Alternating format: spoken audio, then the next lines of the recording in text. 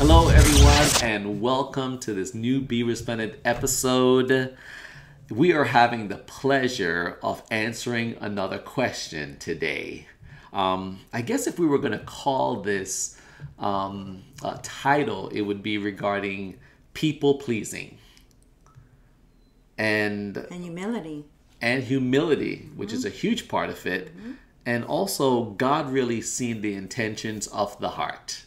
So, let's read the question. It says, "Hello, pastors. I'm struggling with people pleasing. I know that Jesus often talked about being humble and putting others before ourselves. But can you explain the difference between humility and people pleasing? Thank you, Mary." So, I'm sure a lot of you are probably thinking, yeah, that's something I've battled with. The first thing that we want to expound upon is, please don't confuse wanting to please God with wanting to please others. I'm going to repeat that.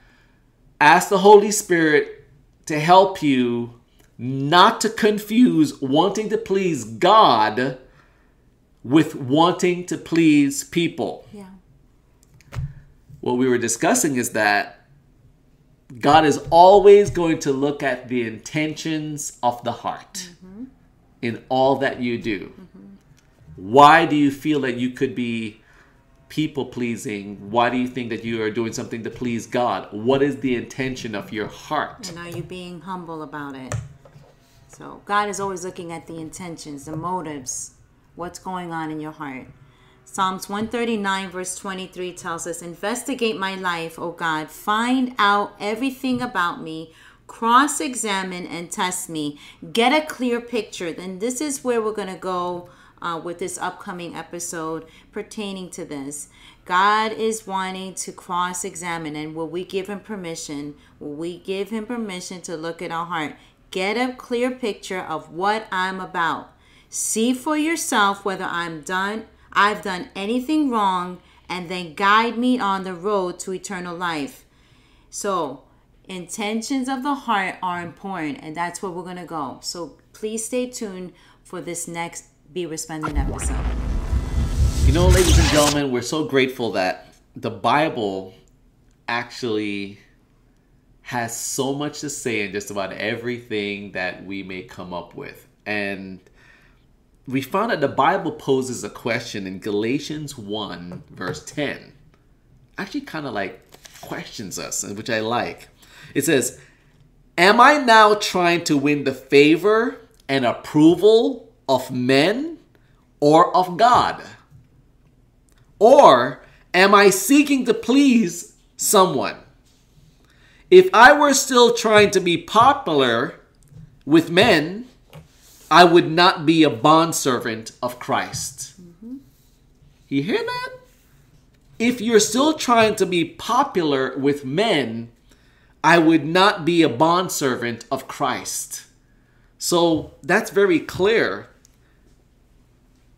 Knowing that if you're trying just to win the approval and you just want to be the in person, you just need to be accepted everywhere, you just have to go above and beyond just to be in the in crowd. You want to be known. You everything.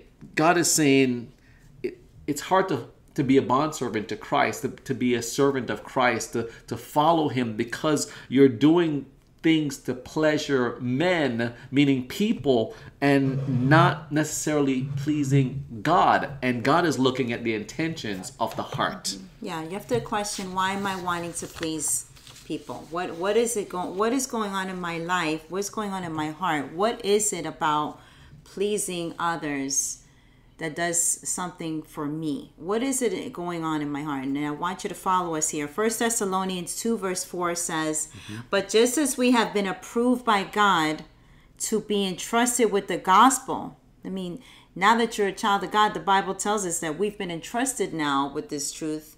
So we're responsible for that. So we speak not as if we were trying to please people. So now you understand, when I'm sharing my faith, when I'm sharing the way I believe in the Lord Jesus Christ, why I believe in the Lord Jesus Christ the way I do, I'm not doing it to please people. That's what this verse is saying. It's saying I'm not trying to gain power or popularity, but I'm doing so to please God. Why? Because he's the one who's ultimately always examining our hearts. And if anything, God is the one who's always expecting us to give our best. And so, when you're trying to please others, this is where, we were talking a little bit about with the question where we said, are we in the difference of trying to please God and please man? When you know that God wants me to give him my best.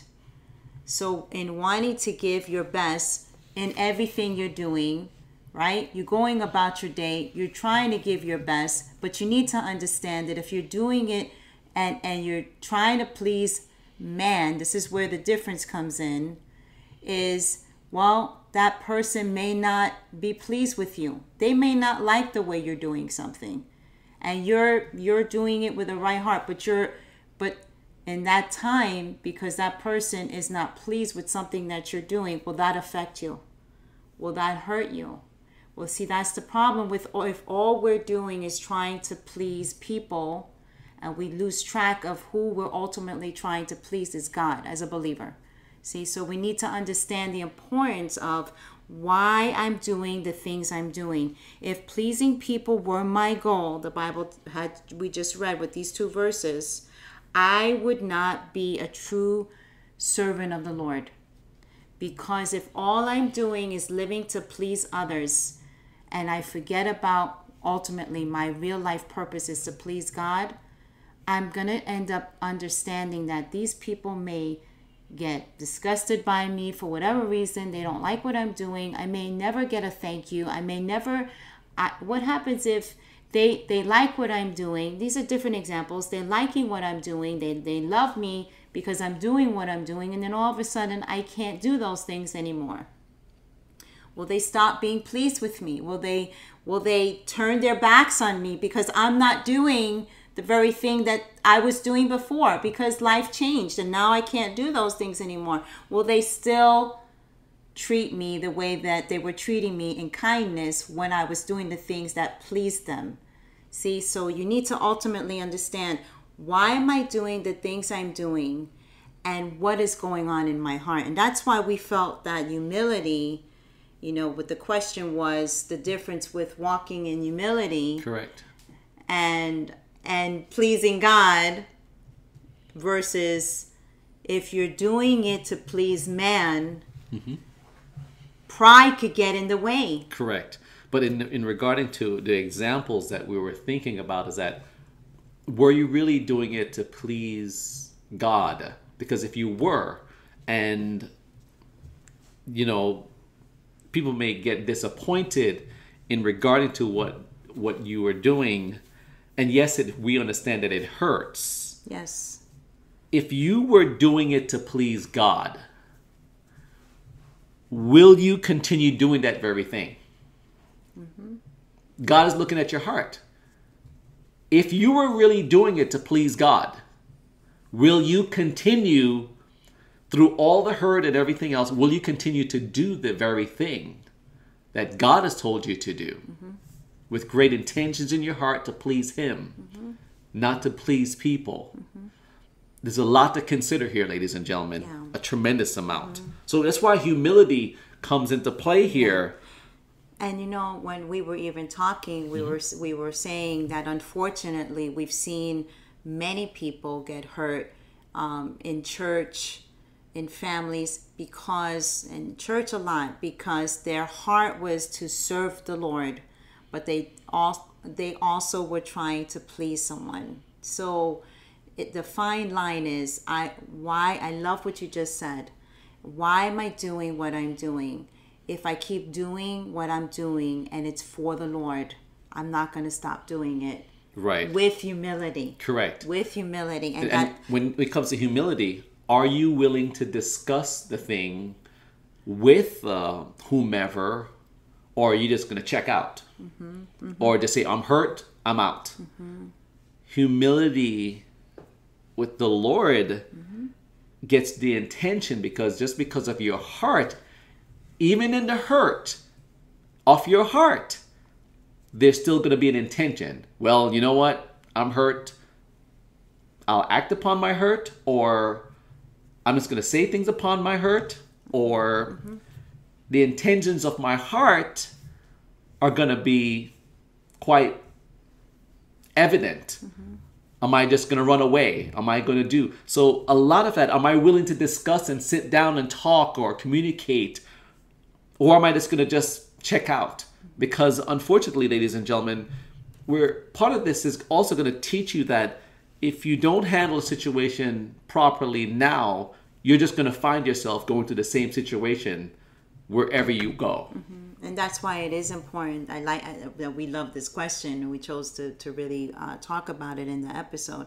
But we want to also bring out now, when you're doing something without humility, you'll see the results. So correct. So this is also the good part of testing where you are and your motives and why am I doing what I'm doing. Okay, so without humility, you're gonna find yourself murmuring and complaining about what you're doing. You're going to find yourself being very argumentative. You're going to be constantly disagreeing in what you're doing without humility. So here's some of the scriptures that point this out. Philippians 2 verse 14 says, do all things without murmurings and disputings. Do all things without murmurings and disputing. So if I'm living to please God, and if I'm making sure that I'm not just doing this to please man, to please people, I'm going to guard myself from murmuring and being argumentative.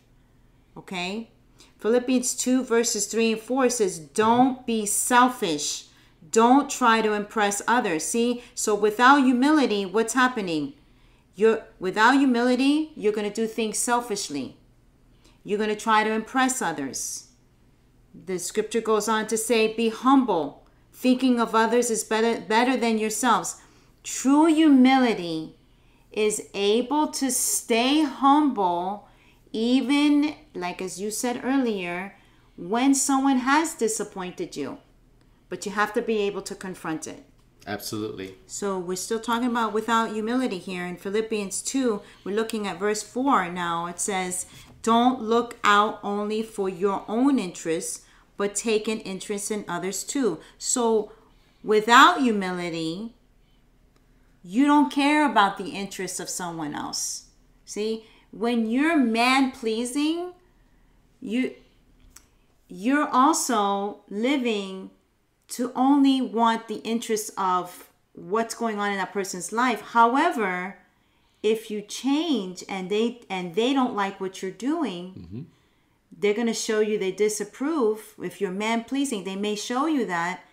Then you're understanding, my goodness, was I doing that for my own interest? And was I looking out really only to get praise? And that's why I'm going to find myself maybe repeating this maybe one more time.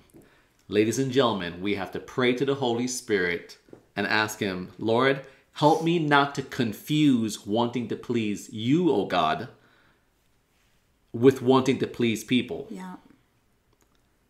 Show me what's in the motive of my heart. Amen.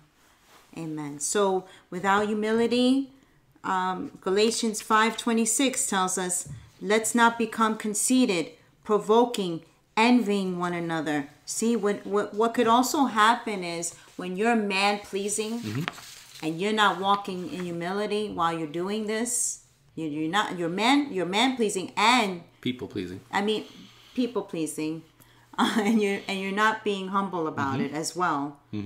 What could happen too is you start to compare yourself with how those people treat other people.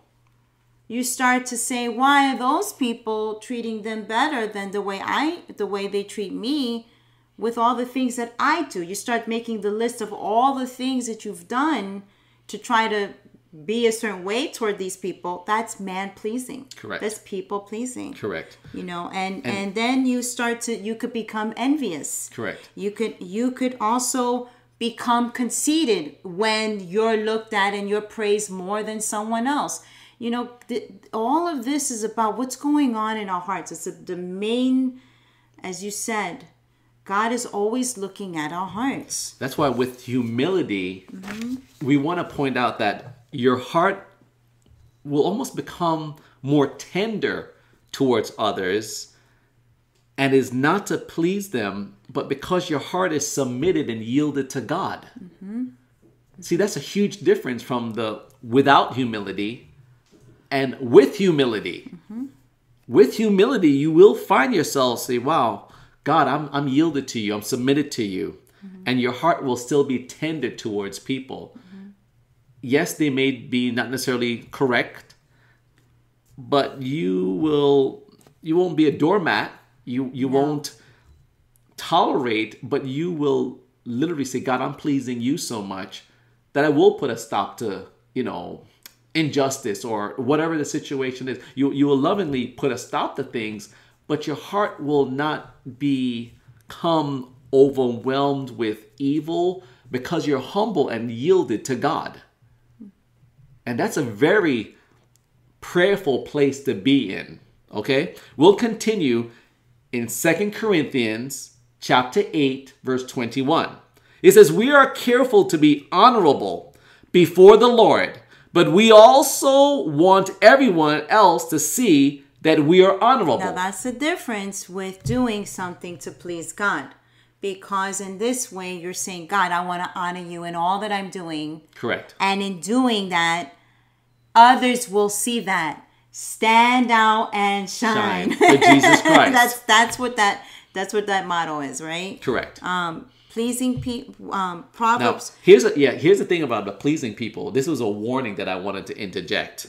This is a huge warning. This is Proverbs 29, verse 25. It says, fearing people is a dangerous trap, but trusting the Lord means safety. So you're fearing them. You want to please them. And let me be honest here. Wanting to please people is not necessarily a bad thing, because you have to do them with a good heart and with humility. But it could also be a very dangerous trap if the intentions of your heart are wrong. And that's why you really have to pray. When it's genuine love, it's genuine action. When it's genuine love for someone, it's genuine action. Correct. It's no longer trying to please someone because it's genuine. It's pure from the heart. That's where you got to say, Lord, help me not to confuse pleasing you with pleasing people.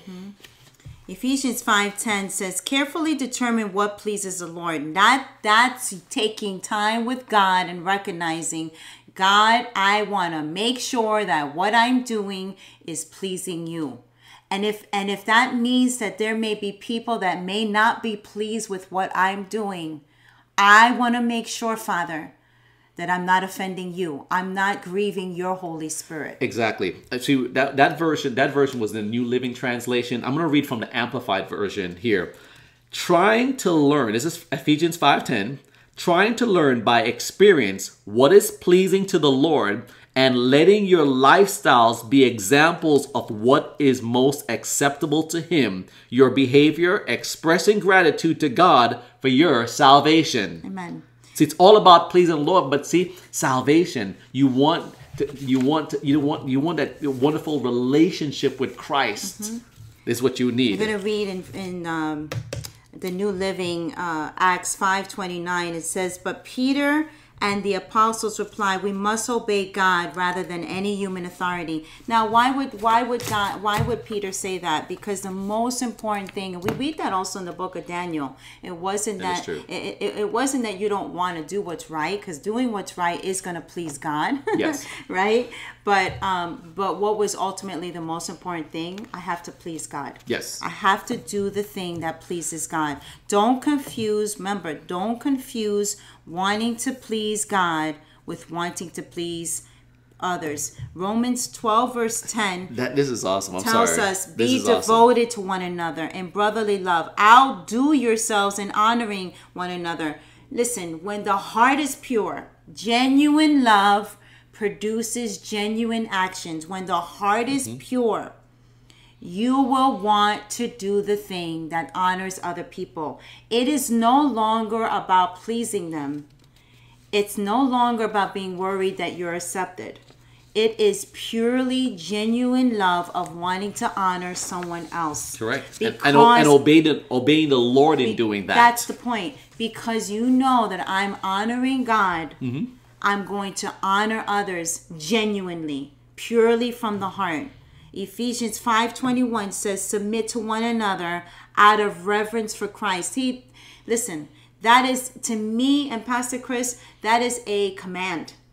Yes. That is a command. We need to submit ourselves. That means we need to yield ourselves. We need to come under the authority of who God is. And when you come under the authority of who God is, and you yield yourself and you submit yourself to the reverence of who He is, then that pure love will just go out to others. And I want you guys to apply that when things are not necessarily going the best. You could be in an argument. You could be having a disagreement. You may not feel good. Yes. You're in great need. You're crying. You're hurt. Father, help us. Yes. To don't confuse pleasing you with pleasing people. Saying, Lord, help me to submit to one another out of reverence for Christ. To submit underneath, to yield myself underneath the mighty hand of God. Yes. God, I want to be a peacemaker. I want to be the person that brings peace in the room. But in the right way. Yes. Not to please people. God's peace. Exactly. Because I'm submitted to God. 1 Peter 3:8 says, finally, let's hear this because we're going to pray. Finally, all of you should be of one mind. Sympathize with each other. Love each other as brothers and sisters. Be tenderhearted and keep a humble attitude. Father, we thank you so very much for your grace and mercy. Lord, I thank you that we can have great conversations and questions, and we can go into your word to find out, Lord, about what you would have to say on various topics. So God, I pray in the name of Jesus Christ that every one of our viewers, Lord, and listeners, that they will literally, Lord, study this, that they will play this over and over until it gets deep within them. Because, Lord, there is a great need of your Holy Spirit to reveal to every single one of us. God, show me to please you. Lord, show me when I am trying to please people. God, in pleasing people. And it's nothing wrong with that. But how is my heart? What is my intentions when I'm doing that, Lord? Am I obeying you? So God, we call upon you and we're asking you, Lord, to reveal yourself to us. God, we need you and we bless your holy name. Give us the true humility of the Holy Spirit to know, Lord, that we're to be submitted to you and to walk with you and to continue to do things that you have called us to do, Lord. Not to walk away from anything that you have called us to just because of our feelings. But Lord, because we have great faith in you, because we serve a great big God that does great and mighty things, help us, Lord God, to stay with you, being submitted to you, submitted under your authority in the mighty name of Jesus Christ. Amen and amen. Amen. Amen. Ladies and gentlemen, I'm going to ask you to please subscribe to this channel. And I'm going to say it again. Subscribe. Create a Gmail account. It may take you literally 60 seconds to do so. Click on Google. Most people go there and just type in, my first name is Tom. Tom@gmail.com. Create it. Go straight to Resplendency, this YouTube channel. Click on the bell. Subscribe. That's as simple as it is. Many of you go and search for everything else that you need. Go ahead and do this also. Because in doing that, you'll receive the word of God. You will receive encouragement in the name of Jesus Christ. And you'll be able to share it with many others, because it's not just you, but God wants you to be his hand extended and to share it with many others, so they too can be just fed the word of God. And maybe they need to be convicted by the power of the Holy Spirit. May the Lord use this for his glory, is what we pray, to stand out and shine for Jesus Christ. And I pray that they'll join us with all of our social media and download our app in Jesus' name. And remember, you guys can share your questions at contact@resplendency.com. That's contact@resplendency.com. And perhaps one of your questions will be in an upcoming Be Resplendent episode. I want to thank those of you that take time to read my blogs on letstakeamoment.com and follow me at Examine Moments. And remember, we have podcasts as well. And remember, on the podcast, we have Resplendency Life. That's right. And thank you to all of you that's been joining us in our live streams on Sundays and just being a part of Resplendency. We love every single one of you and appreciate you guys. Those of you that have been sending the tithes and offerings and to our products that we need, the finances, we want to say thank you for continuing to do that. It is so well needed and it is so appreciated. But we want you to give unto the Lord with a pure heart, because God loves a cheerful giver. Amen. God bless you, ladies and gentlemen. And on behalf of all of Resplendency, Pastor Chris here and Pastor Natalie here, we want to tell you to do stand out and shine for Jesus Christ. Yes. Give him glory. Amen. God bless you. God bless.